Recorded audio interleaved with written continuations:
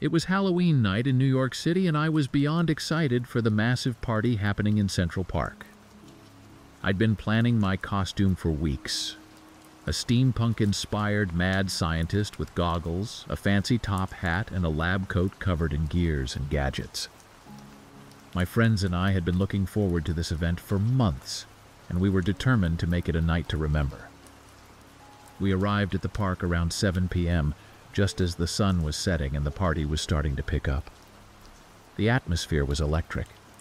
The trees were decked out with eerie decorations, fake cobwebs stretched between branches, and jack-o'-lanterns lined the paths, their flickering lights casting spooky shadows.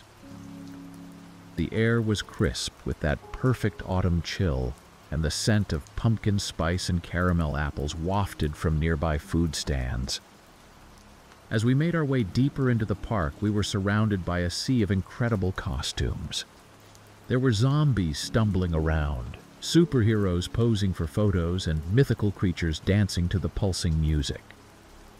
I saw a group of friends dressed as the entire cast of Stranger Things, complete with Christmas lights and waffles.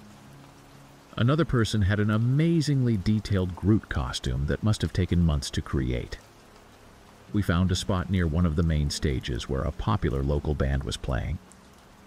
The music was a mix of Halloween classics and current hits, all with a spooky twist. We danced for what felt like hours, laughing and singing along to Thriller and Monster Mash. The energy was contagious, and it seemed like everyone around us was having the time of their lives. As the night went on, we decided to explore more of the park. We wandered past the Bethesda fountain, which had been transformed into a witch's cauldron, bubbling with dry ice and glowing an eerie green. Near the Belvedere Castle, there was a haunted maze set up, with actors dressed as various monsters jumping out to scare people. We braved the maze, screaming and laughing as we made our way through. It was around 10 p.m. when things took an unexpected turn. We were near the Great Lawn, where a DJ was spinning some intense electronic music. The crowd was thick, with everyone packed together, dancing and enjoying the beats. I was bouncing along to the music when I noticed something odd out of the corner of my eye. A small figure was weaving through the crowd, looking lost and scared. At first I thought it might be part of the Halloween act, maybe a creepy doll costume or something. But as the figure got closer, I realized it was a young boy, probably no more than 6 or 7 years old. He was dressed as a pirate, but his costume was disheveled, his face tear-stained and frightened. I nudged my friend Sarah and pointed out the boy. We exchanged worried glances and decided to approach him. As we got closer, we could see he was trembling and looking around frantically. We tried to get his attention, waving and calling out to him, but he seemed too scared to respond. Finally, we managed to reach him. I crouched down to his level, trying to appear as non-threatening as possible in my mad scientist getup. I asked him where his parents were, but he just shook his head and started crying harder. Sarah tried to comfort him while I looked around, hoping to spot any adults who might be searching for a lost child. We asked the boy for his name, but he was too upset to speak. People around us started to notice the commotion, and a small crowd gathered. Someone suggested we take him to the nearest police officer or security guard. It seemed like the best idea, so we started to make our way out of the crowd, with me holding the boy's hand and Sarah clearing a path. As we walked, I tried to keep the boy calm by pointing out cool costumes and decorations. He seemed to relax a little, his grip on my hand loosening slightly. We passed by a group of people dressed as the Avengers, and I saw a hint of a smile on his face when he saw Captain America.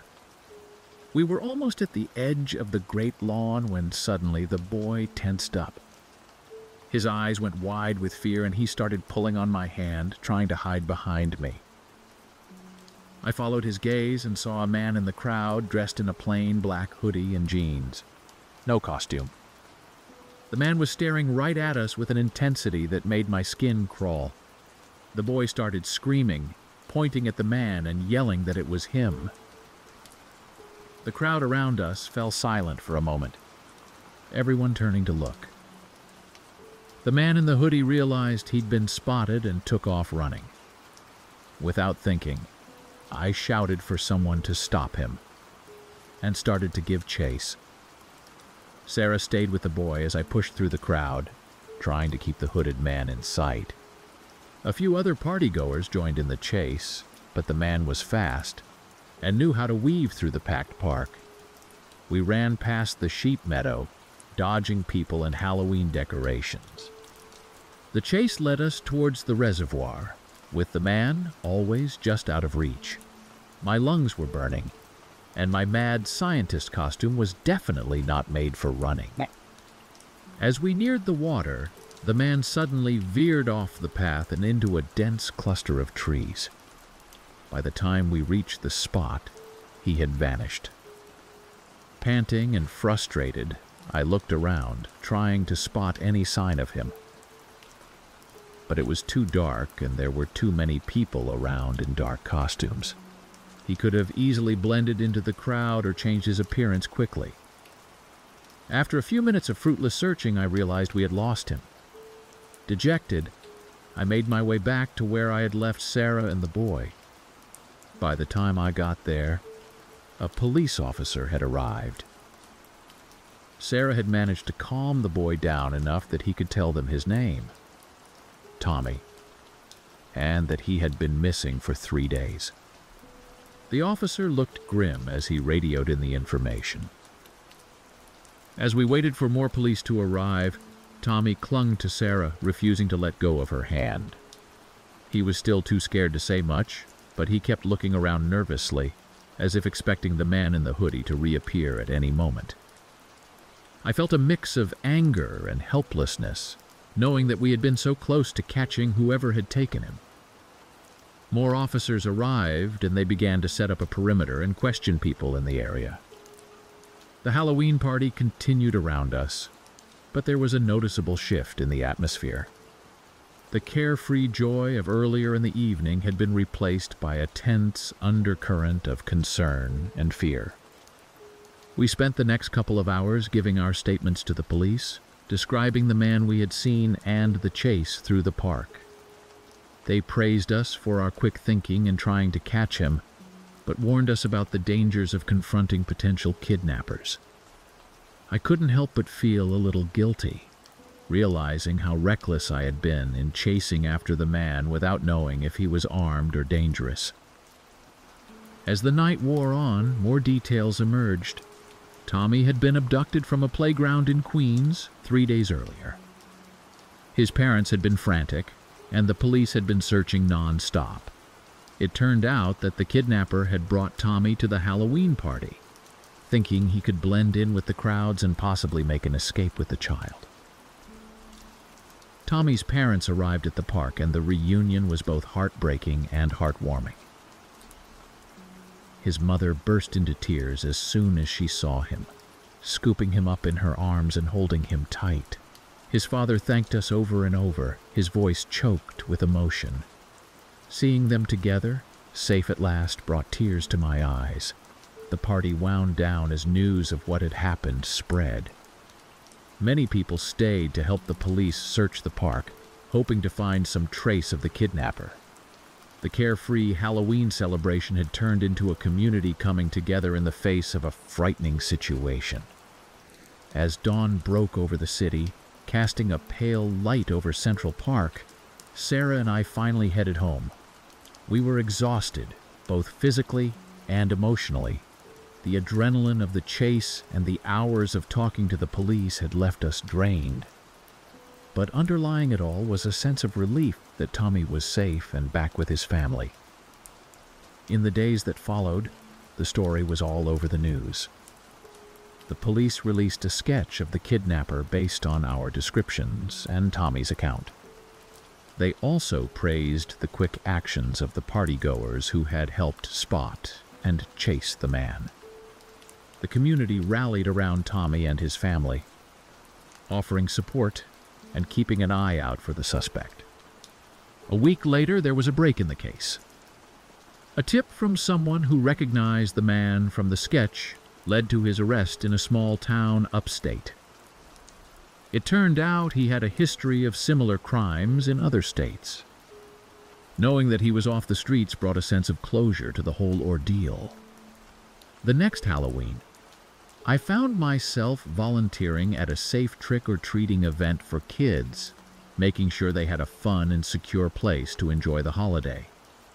It felt good to give back and help create positive memories for children and families in the wake of what had happened. It was the summer of 2018, and Detroit was buzzing with energy.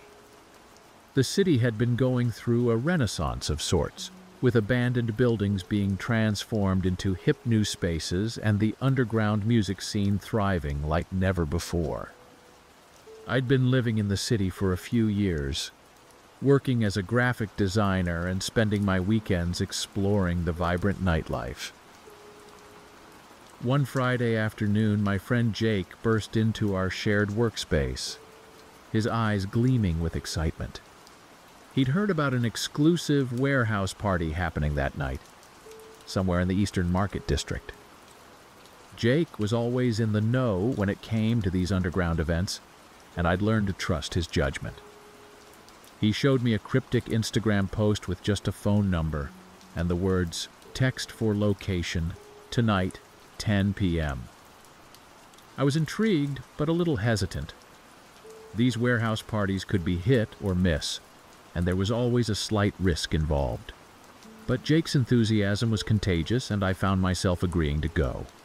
We spent the rest of the afternoon speculating about what the night might hold, our anticipation building with each passing hour.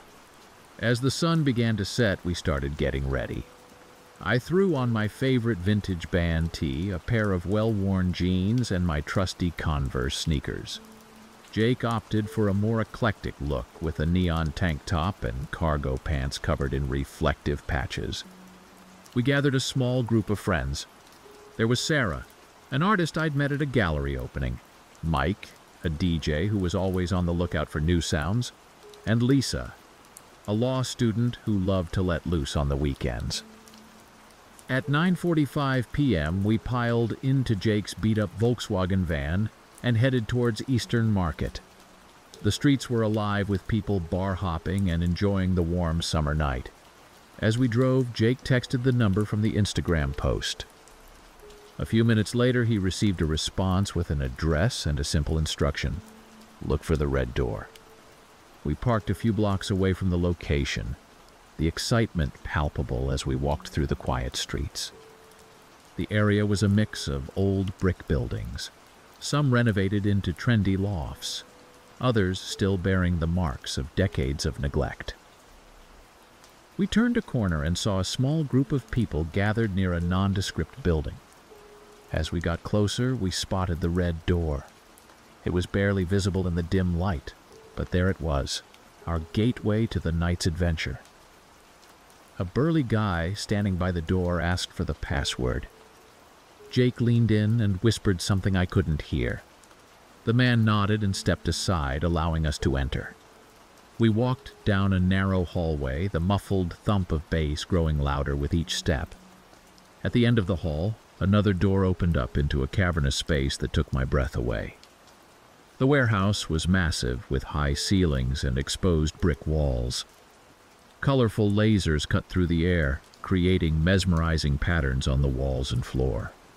A DJ booth was set up on a raised platform at the far end, surrounded by towering speakers. The crowd was a diverse mix of people: hipsters, ravers, artists, and curious newcomers like us. We made our way to the makeshift bar, grabbing some drinks and taking in the scene. The music was an eclectic mix of techno, house, and experimental electronic sounds that seemed to pulse through my entire body. Jake was in his element, already chatting up a group of people near the DJ booth. Sarah and Lisa headed to the dance floor while Mike hung back with me, analyzing the DJ's technique and equipment setup. As the night progressed, The warehouse filled up and the energy intensified. I found myself lost in the music, dancing with abandon alongside strangers who quickly became temporary friends. The heat from the packed bodies made the air thick and humid, but nobody seemed to mind. Every now and then I'd catch glimpses of my friends in the crowd. Jake was now up in the DJ booth, chatting animatedly with the performer. Sarah was creating an impromptu art piece on one of the walls with some markers she'd brought. Lisa was in the middle of a dance circle, showing off moves I didn't know she had. It must have been around midnight when I first noticed something off. I was taking a breather near one of the walls when a strange smell caught my attention. At first I thought it might be some kind of special effect, maybe a fog machine or some artsy installation. But as I focused on it, I realized it smelled like burning plastic. I looked around, trying to spot the source, but in the chaos of the party, it was hard to pinpoint anything. I made my way back to our group, shouting over the music to ask if anyone else smelled it. Mike nodded, a concerned look crossing his face. We decided to investigate, moving around the perimeter of the warehouse. As we got closer to the back of the building, the smell grew stronger. Mike pointed to a small door tucked away in a corner. Wisps of smoke were seeping out from underneath it. My heart started racing as the realization hit. This wasn't part of the show. Something was seriously wrong. I grabbed Mike's arm and yelled that we needed to find the others and alert security. As we turned to move back into the crowd, a shrill sound cut through the music, the fire alarm. For a moment, everything seemed to freeze. The music cut out abruptly, and in the sudden silence, the blaring of the alarm seemed deafening. Then, as if a spell had been broken, chaos erupted. People started pushing towards the exit, the once joyful crowd, now a panicked mass of bodies, all trying to escape at once. I lost sight of Mike in the commotion. Frantically, I searched for my other friends, calling out their names. The smoke was getting thicker, making it hard to see and breathe. I pulled my shirt up over my nose and mouth, trying to filter the air as I pushed against the flow of people, desperate to find Jake, Sarah, and Lisa. The main exit was completely jammed with people shoving and yelling as they tried to squeeze through. I remembered the red door we'd come in through and started directing people towards it, hoping it would provide another way out. As I helped guide people, I kept scanning the crowd for my friends. Suddenly, I heard Sarah calling my name. I turned to see her helping a girl who had fallen. The girl's leg was twisted at an odd angle, and she was clearly in pain. Without hesitation, I made my way over to them. Together, Sarah and I managed to lift the injured girl, supporting her between us as we slowly made our way towards the exit. The heat was intense now, and I could see flames licking up one of the walls near the back of the warehouse. The sound of sirens in the distance was a small comfort, but I knew we needed to get out fast. We inched forward, the weight of the girl and the press of bodies making progress painfully slow. After what felt like an eternity, we finally reached the red door. A security guard was there, holding it open and helping people out. He saw us struggling with the injured girl and immediately came to assist. With his help, we managed to get her outside and away from the building. The cool night air was a shock after the stifling heat of the warehouse. Firefighters were already on the scene, rushing into the building as the last of the partygoers stumbled out. Paramedics swarmed around, checking on people and providing oxygen to those affected by the smoke. I looked around frantically, still trying to locate Jake and Lisa. Sarah stayed with the injured girl as she was tended to by paramedics. Just as I was about to go back towards the warehouse, I spotted Jake helping Lisa, who was coughing heavily. Relief washed over me as I ran to them, pulling them both into a tight hug. We regrouped on the sidewalk across from the warehouse, watching in stunned silence as firefighters battled the blaze. The building that had been pulsing with life just an hour ago was now engulfed in flames, thick black smoke billowing into the night sky. The gravity of what had just happened began to sink in. We had been incredibly lucky. As we gave our statements to the police, we learned more about what had transpired. The fire had started in a back room where old electrical equipment was stored. The building's outdated wiring, combined with the strain of powering the massive sound and light systems for the party, had caused a short circuit that quickly spiraled out of control. The next few hours were a blur of sirens, flashing lights, and questions from authorities. We learned that most people had made it out safely, but there were injuries, some serious. The girl Sarah and I had helped was being taken to the hospital for treatment. But the worst news came later. One person hadn't made it out. A guy who had been near the back when the fire started had been overcome by smoke before he could escape. As dawn broke over Detroit, casting a surreal light on the smoldering remains of the warehouse, we finally headed home. The drive was silent, each of us lost in our own thoughts about what we'd just experienced. The adrenaline had worn off, leaving us exhausted and shaken. In the days that followed, the incident was all over the local news.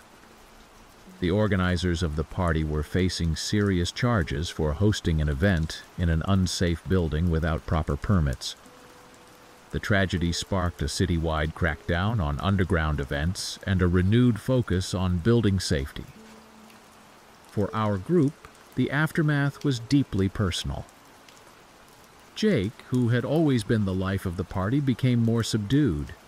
He felt guilty for bringing us to the event, even though we assured him it wasn't his fault.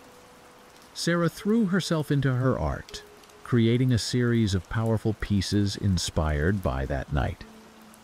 Lisa, shaken by how close we'd come to disaster, decided to focus her law studies on building safety and event regulations. As for me, the experience left an indelible mark.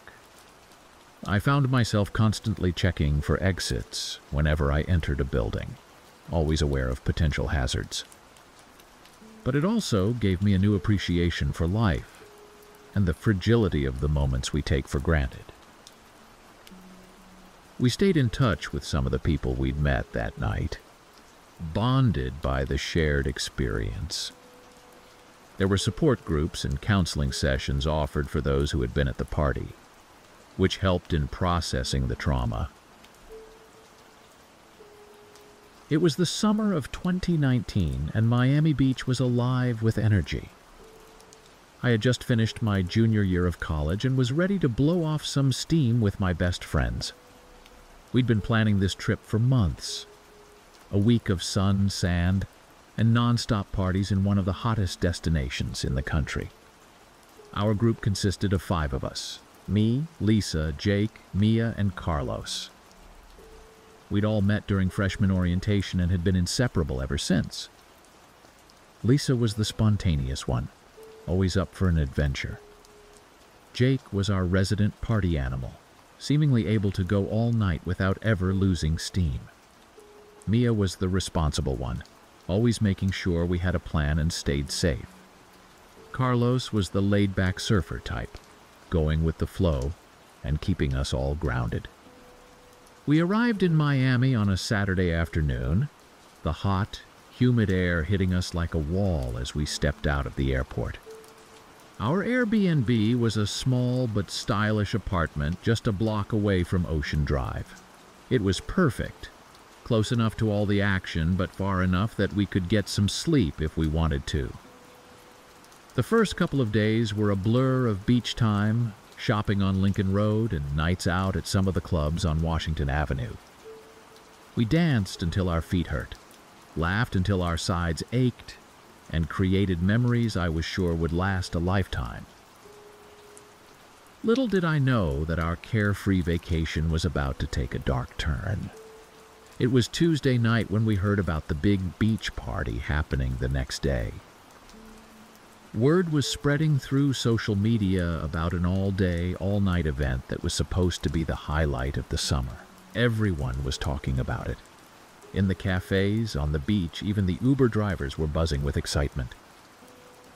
Wednesday morning came, and we headed to the beach early to secure a good spot. The party was centered around 12th Street, but it spread out for blocks in either direction. As we approached, we could already hear the music pumping from massive speakers set up on the sand. Colorful banners and flags fluttered in the breeze, and people were starting to stream onto the beach in their swimsuits and party gear. We found a spot not too far from one of the main stages and set up our beach blankets and umbrellas. The vibe was electric. DJs were spinning a mix of EDM, hip-hop, and Latin music that had everyone moving. Volleyball games sprung up spontaneously, and further down the beach I could see people parasailing and jet skiing. As the day wore on, more and more people arrived. The beach became a sea of bodies, all dancing, drinking, and soaking up the sun. Vendors walked up and down, selling everything from coconut water to glow sticks for the night ahead. The smell of sunscreen mixed with the salty sea air and the occasional whiff of marijuana. Lisa was in her element, dragging us from one activity to another. We joined a dance contest and lost spectacularly, tried our hand at a beach obstacle course, and even convinced Jake to get a temporary henna tattoo from one of the artists set up near the boardwalk. As the sun began to set, the party kicked into high gear. The beachfront hotels and bars opened their doors, their music mixing with that from the beach stages. Neon lights and lasers cut through the growing darkness, turning the beach into a surreal, pulsating wonderland. We decided to grab some dinner before diving into the night's festivities. We found a spot at a crowded beachfront restaurant, ordering a round of mojitos and some Cuban sandwiches. As we ate, we people-watched and planned our night. Jake was keen on checking out a foam party happening at one of the clubs, while Mia wanted to stay on the beach where a famous DJ was scheduled to play at midnight. After dinner, we made our way back to the heart of the party. The crowd had grown even larger, if that was possible. People were shoulder to shoulder, dancing and swaying to the music. The energy was intoxicating. We found a spot near one of the smaller stages and let ourselves get lost in the music and the moment. I'm not sure how much time had passed when Lisa said she was going to get more drinks. The pop-up bars were scattered throughout the beach, and the closest one had a long line. She said she'd try to find one with a shorter wait. We were all having such a good time that we just nodded and kept dancing. It must have been about 30 minutes later when I realized Lisa hadn't returned. I shouted to the others over the music, asking if anyone had seen her. They all shook their heads. Jake suggested she might have run into some other friends or gotten distracted by another part of the party. It seemed plausible. The beach was huge, and there was so much going on. But as another 30 minutes passed, then an hour, a knot of worry began to form in my stomach. This wasn't like Lisa. Even if she had gotten sidetracked, she would have let us know. I tried calling her cell phone, but the call went straight to voicemail. The noise and the crowds made it hard to think straight, but I knew something wasn't right. We decided to split up and look for her. Mia and I headed towards the bars, thinking maybe Lisa had gotten stuck in a long line. Jake and Carlos went towards the main stage, in case she had wandered that way. We agreed to meet back at our original spot in 30 minutes. As Mia and I pushed our way through the crowd, I couldn't help but notice how the atmosphere of the party had changed for me. What had seemed exciting and fun just hours ago now felt overwhelming and sinister. Every laughing group of friends made me wonder if Lisa was among them. Every time I glimpsed someone with long, dark hair like hers, my heart would leap, only to sink again when I realized it wasn't her. We checked every bar we could find, describing Lisa to the bartenders and anyone who would listen. A few people thought they might have seen her, but in the chaos of the party, no one could be sure. As our agreed-upon 30 minutes came to an end, we headed back to our meeting spot, hoping the guys had had better luck. But Jake and Carlos returned empty-handed as well. They had scoured the main stage area and even checked with the first aid tent, but there was no sign of Lisa. The knot in my stomach tightened. I suggested we call the police, but Jake thought we might be overreacting. He pointed out that it had only been a couple of hours, and Lisa was an adult who could take care of herself. We decided to give it another hour. We stayed together this time, methodically working our way through the crowd, calling Lisa's name and showing her picture to anyone who would look. But as the night wore on and the party showed no signs of slowing down, our search became increasingly desperate. Around 3 a.m., we finally went to one of the police officers patrolling the beach. The officer listened to our story but didn't seem particularly concerned. He explained that they got a lot of reports of missing people during these big events, and most of the time they turned up on their own, having just lost track of time or their friends. He took down Lisa's description and our contact information, promising to keep an eye out. As dawn broke over the ocean, casting a pale light over the remnants of the party, we were exhausted, scared, and no closer to finding Lisa. The crowds had thinned, leaving behind a mess of plastic cups, discarded flyers, and lost belongings. We made one last sweep of the beach before heading back to our Airbnb, hoping against hope that Lisa would be there, maybe having gone back on her own for some reason. But the apartment was empty. We tried calling her phone again, but it was still going straight to voicemail. None of our other friends had heard from her either. With heavy hearts, we decided it was time to file an official missing person report. The next few days were a blur of police interviews, searching and waiting.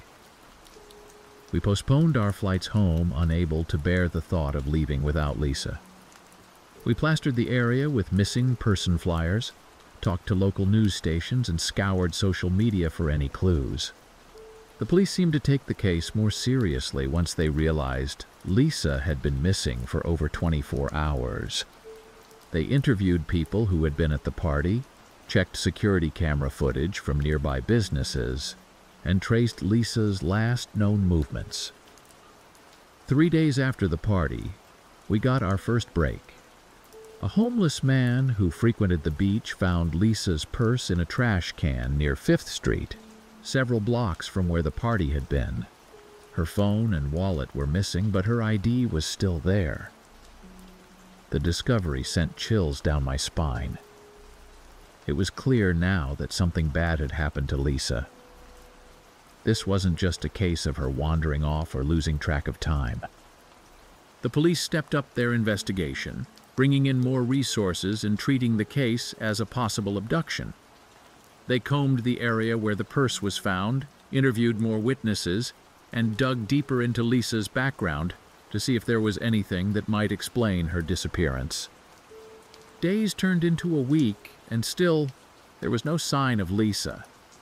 Our families flew down to join the search, and a volunteer group was organized to canvass the area. The local community rallied around us, with many Miami Beach residents joining the search efforts and offering support.